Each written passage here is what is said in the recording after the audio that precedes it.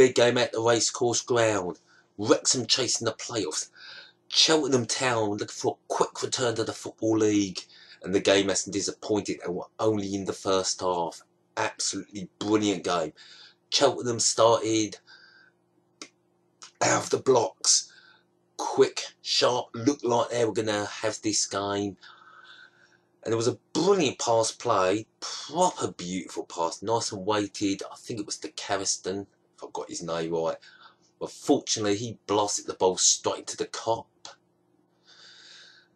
And yeah, Cheltenham looked like they were on top. Then Wrexham got into the game. And then there was a brilliant ball played in to Evans. And somehow he's put the ball out for a throw in when it looked like he was going to nicely curl it in. It was a brilliant passing from Jennings. And then the goal. Straight down there, right down the left, the ball comes in. Simon Islop hits it nicely. Looks like he scored, but it was Vidal who got the vital touch to make it 1-0 to Wrexham. The former Man City trainee. And it's 1-0 to Wrexham. It looked like it was a magnificent goal from Hislop. But on the replay, you can see as it just deflects off Vandal and he gets the goal. 1-0 to Wrexham. Could have been 2-0 to Wrexham. But Wrexham missed two brilliant chances. First from Jackson. Sort of a good save, I suppose. As the ball comes up, it's played back in and Jennings has a chance. But he blasts straight over the post. Then it was, then of course Cheltenham at their chances. Cameron missed a chance. Looked like he had scored, but somehow he put the ball wide. And then Cheltenham get a free kick. Oh my word. James Dayton steps up. I actually thought he was going to score. And my word, what a goal, what a free kick.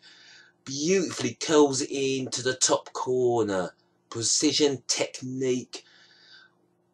You know, this was any of the top leagues. Wow, it'd be all over YouTube now. Everybody be talking about this free kick. It's the conference won't get much mention. Well, I'm mentioning it.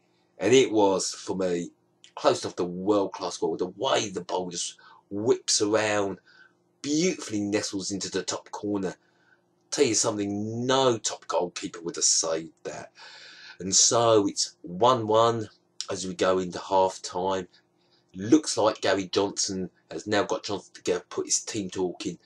Remind them that Forest Green dropped points at Bromley right at the last minute. So Cheltenham looking for a quick return to the Football League. And Wrexham hoping to make the playoffs. This is the first half. I think the second half is going to be even better. Anyway, it's time to see an amazing second half, and I don't think I'll be disappointed. Ooh, late drama there at the racecourse. Majority of the game wasn't great that second half, was it? But, you know, the work rate was there from both sets of players. I thought Newington for Wrexham, up and down the pitch on the left, he was fantastic. My man of the match. Ooh, was he crucial. Chances before the drama.